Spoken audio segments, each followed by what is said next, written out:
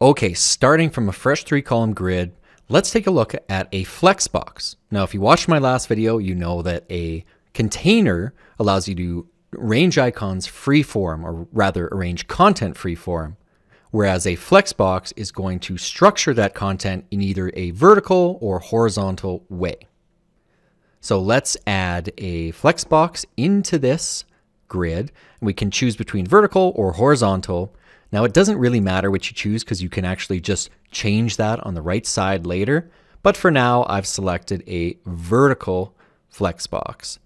I'm going to make it a little bit bigger. And let's go ahead and add content into it. So if I click add and I select text, for example, you'll see that the text just appeared right in the middle. And let's make that say a heading 2. Click confirm. Okay.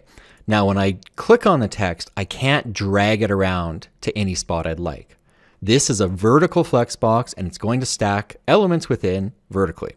So if I add now an image, you'll see the image goes directly below, and let's set a fill on that image and scale the image size down, something smaller. Okay. Next, I'm going to add another text block right there, and let's just snag some lorem ipsum, paste that in here. Okay, so there's my text box, and maybe I want to shrink that down, and I probably want to align that to the left side, so let's align it left. And lastly, we'll go ahead and add a button. And the button's just going to be at the bottom. Same deal, I'm going to align that to the left, and let's just change the button color from red to something like gray. Perfect. So now you can see I have a vertically structured list of content. And that's what a Flexbox is great for when compared to a container. I can now size the Flexbox down, and the elements within are all kind of adjusting. And as I bounce between different layouts or breakpoints, it's all staying together nicely. So don't overcomplicate your life by building a simple layout like this in a container. I recommend using a Flexbox. You could also change this, for example, to be a horizontal Flexbox. Now, this is going to look weird. That does not work, but you can see what it's doing is just trying to align these things in a horizontal manner. So I'm just going to have them be vertical for now. We can also go ahead and change the spacing options within. So you're noticing that we've got a little gap above, and maybe this gap here is too tight. And you might be tempted to kind of click on this, but you know what? There's not really an option to drag it down. How do I make this closer? Well, that's all contained within the Flexbox sizing options. So if I click the Flexbox itself, and if you can't snag the Flexbox, remember to go to your grid and select it there. We can choose Align Within Flexbox. That's going to align the content within this Flexbox, and we have various options. We can align it all to the top. So it's basically all crammed together there, touching, but it's aligned to the top of the Flexbox. From there, we could go ahead and pad some of these things out. So we could add, say, 20 pixel vertical padding up there. So that brings that down. We could select the image and add some padding below, but that's a little bit slow and painful to do. So what I'm going to do is select a different option within the Flexbox, and we'll choose the fourth one here, which is space between. And that's just adding an equal amount of space between all of the items within the Flexbox. And if I scale the Flexbox down, you can see the items are kind of getting a little bit closer. So again, Flexboxes are meant to give you uniform look and feel with minimal hassle and customization. So that looks pretty good, and I can move my Flexbox around kind of within my grid as needed. That's not a problem. Now when I go down to a different layout, let's say I'm on my tablet layout, I could actually make this Flexbox the full 3 columns there. And because I'm just editing this one breakpoint, when I go back to desktop, you'll see it's still contained within the 2. And I go down to tablet, and now it's on the 3. And if I go down to mobile, it's in a 1 column layout, and it looks very squished together. So maybe I'll kind of space that down a little bit. And I'm going to need to kind of bump my grid size up here. The height's a little bit too small. So let's say the grid can be 700 pixels, and my Flexbox looks good at that size. So there, I'm happy with it at that layout.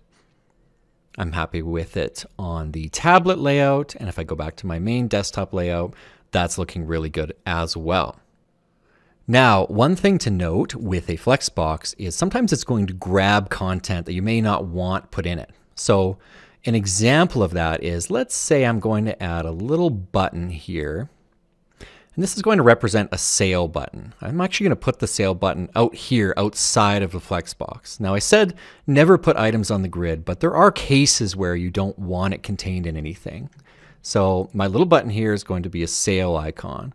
I'm going to change the border style on this. Let's go to rounded corner, so it's a circle, and let's change the button text. I'm going to double click on it and say sale. And let's say this is a little sale badge on an e-commerce site. And I want to put this overlapping the corner here. Well, that works just fine right there. But if I drag it just a little bit further over, it's going to pull it into the Flexbox and try and stack it vertically. So just keep that in mind. If you do want something to kind of slightly overlap the side of a Flexbox, you can place it right on the grid, but just make sure it doesn't go so far that it gets sucked into the vertical layout. Another example of a Flexbox that you'll probably see commonly used is if we add a new Flexbox, and let's go horizontal this time. Let's make this a little bit bigger. And within, I'm going to add an image. Okay, and I'll size my image down here to be about that size.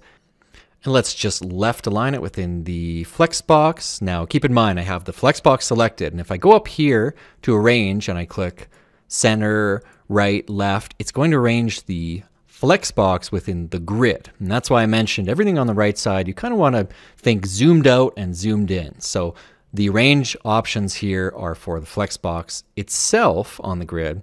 Below that, we have align in Flexbox. That's where I can change the items within that Flexbox. So if I go left, and then let's just duplicate this item, it's going to stack it right beside. And if I duplicate again, now we have 3 of them all stacked together. We can also add a little bit of space. I'm going to change this to space around, so it's going to give us kind of an equal amount of space between items. And you can see why a Flexbox is the superior choice for building a layout that has uniform items like this. Now we can just double click on each of our images, change out the image per box, and we are good to go. And of course, this is going to beautifully reshuffle itself per layout, and we can go into some of these smaller layouts and tweak it as needed. So I hope that's clear why you need the different types of containing elements, either the container, which is for freeform design, or the Flexbox, which is there for creating uniform vertical or horizontal lists of items. In our last video, let's go ahead and add some of the pre-made sections that are available to you and kind of just dig into them and explore how they're made, what they're using, whether they're containers or Flexboxes, and how everything looks across different breakpoints.